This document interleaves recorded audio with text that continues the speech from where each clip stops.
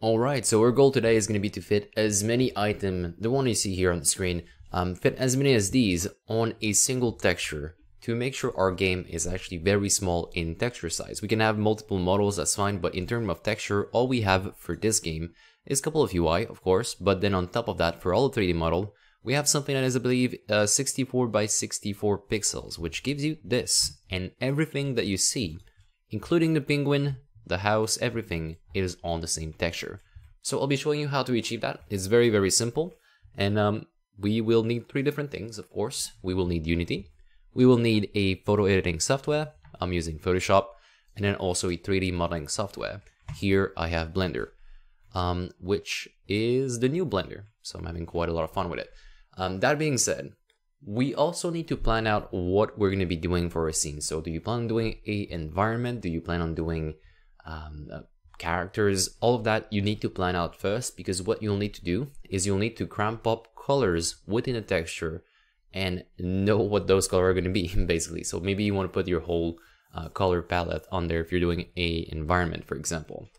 Now in our case today, I only have one item to show. I only have this tree that I modeled real quick. It's going to be a low poly tree, of course, and it has two items on it. The base, which is going to be some sort of brown, and the leaves, which are going to be a certain green, right? So, that being said, we're going to head into our photo editing software, and what we're going to do right here is decide on how big we're going to be making our texture. So depending on how many colors you'll need for your whole environment, this is where you'll decide what is the size. Now, in my case today, I'm only going to be doing one item, but do note that you will have plenty of space to add more color if we want to do more items. And I'll refer you back to the example that I have right here. As you can see, has multiple items on it, has this sort of blue, this blue. The colors that we need for the penguin are also on top of the same texture. They're all right here. So depending on what you'll need, adjust the size accordingly. And do note that yes, we're trying to optimize as much as we can, but 64 by 64 is actually, it's nothing. 128 by 128 is nothing. Where it starts to matter is when you jump from 1K to 2K. And also do note that every time that you do these, you want to create texture for your game or any other application that runs on a computer, you'll want to do something that is divisible by 8.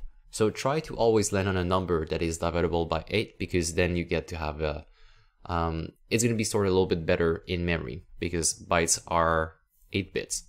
And then on top of that, if you're doing video games, which we are right now, you want to make it divisible by 8 because it's going to be easier for you to scale the texture down without losing any details.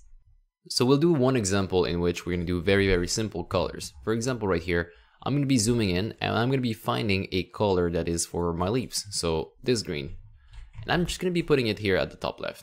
I'll take another color that is this brown, and I'm just going to put it, oh, maybe not that brown. That brown is ugly. And maybe this brown here. So here now I have two colors in a texture that can have up to 256 colors. So technically I could put a lot more than that, but I'll leave some space and I'll show you why in a moment. But all I need technically is this, and we'll make this work before we move on to a more advanced step. So we'll be saving this right here as a atlas file. So atlas, it's a PNG file, and I'll just put it under my game folder.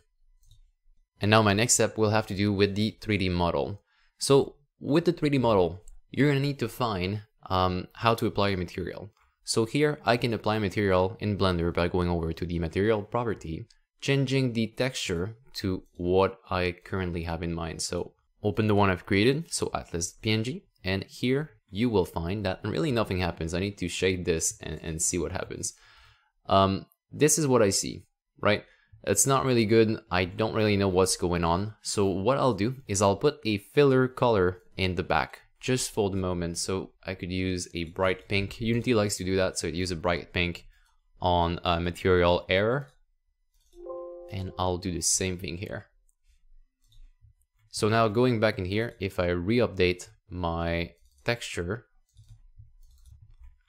I see it's mostly pink.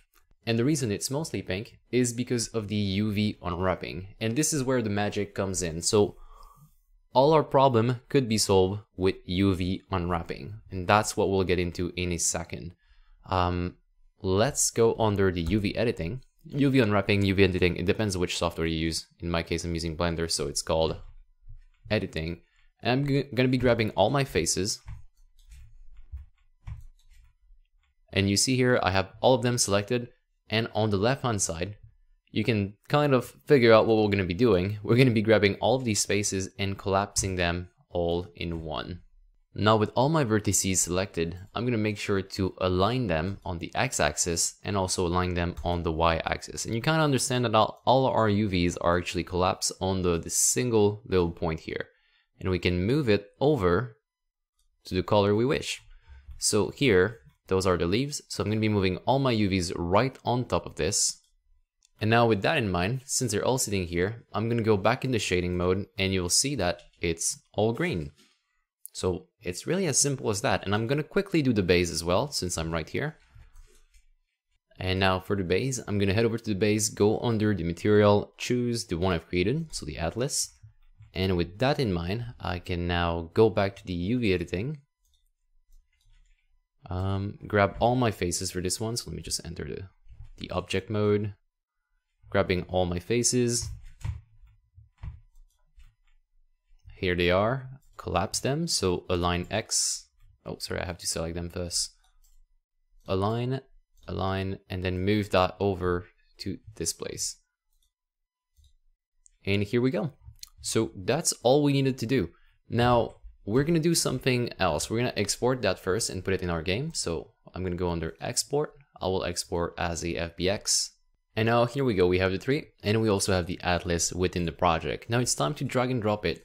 And you'll find out that in the scene, it looks much different. It doesn't have the right color. As you can see, it's a little bit pink, which means that probably the color on top of it, on top of our UV, were blended in such a way that it kind of touched the pink, and that's not what we want. So that has to be fixed within the import settings.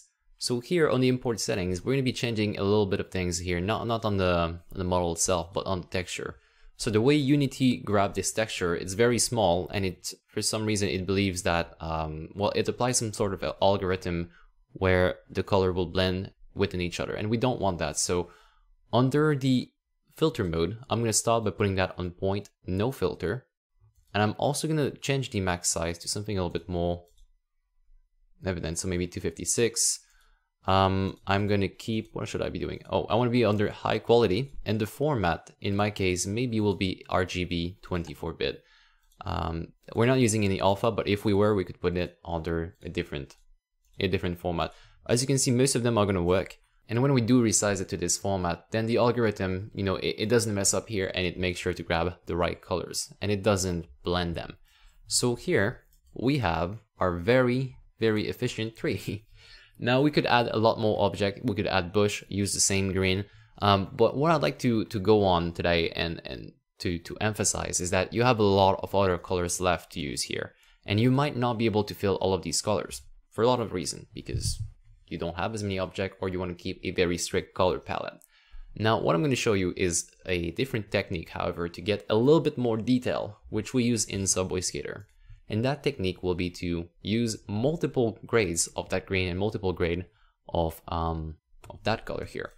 So what I'll be doing is, I'll leave them there for a second, but I will create a green gradient. And to do so, I'll find my tools in Photoshop, create a gradient, grab this green. For some reason, it thinks it's pink, so that doesn't really help me out, but I'm just gonna pick it manually. So I'll go with this bright green here, and I'll take the same green, but a little bit lower, like so. So this way I have a gradient. And then I'll make sure to just leave it on a single spot, like so. I'll do the exact same thing for the other color, and here we go. So now this way, we have colors that are a little bit different from earlier. So instead of just having one single pixel of color, I now have a full gradient. And I'm going to override the atlas I currently have, which of course will give us a weird result, but that also means we have to change back the UVs here, because the UV data is set to be on a single pixel, This is no longer the case. This is not what we'd like to see. So instead, I will grab, for example, the base over here. I'll grab all of it, and I'm going to make sure to take these, so all the UVs that we collapse together, and just stretch them down on the vertical axis so I can have the whole gradient here. And the base of the tree could be a little bit darker than the top. To make sure I can see these changes in real time, I'm also going to reselect the atlas, and now we'll see this. And as you can see, as I go up and down, we have a different behavior here. So what I do to stretch them down again is I'll actually just right click and do another UV unwrap with, for example, cube projection, which will give me this. I can align that on the x-axis, move it down like so. Maybe just scale it down to make sure it doesn't wrap up. So maybe take these, move them up just a little bit, take these, move them down, and then I'll put that on top of the green, the brown. And now our behavior will be a little bit different. It's hard to see here because it seems to blend with the pink, so maybe I'll still want to move that a little bit towards this side. We'll see it better in the game, however. But with that in mind, I now have a gradient. And if we test it out directly in the game, I'm just going to override what I had earlier. You'll find out here that we have a gradient. And I'm just going to wrap this up with maybe a little bit of smoothing. So mesh, smooth faces, export that once again, and we have something that is very, very efficient optimal I meant, but okay, it's not really good looking. I'll need to be a little bit better. And of course, as you can see here, I messed up my smoothing. Not only that, but I also messed up maybe my UV unwrapping.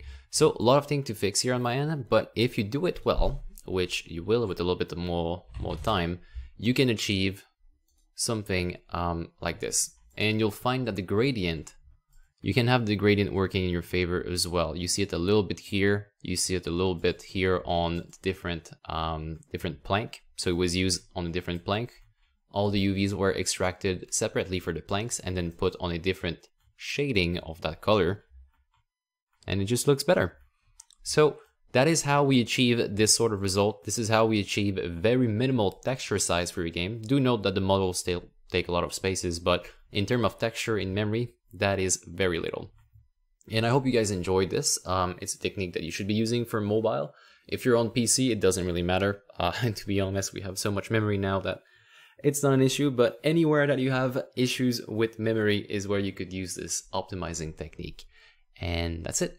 Thank you so much for watching, and I'll catch you in the next episode.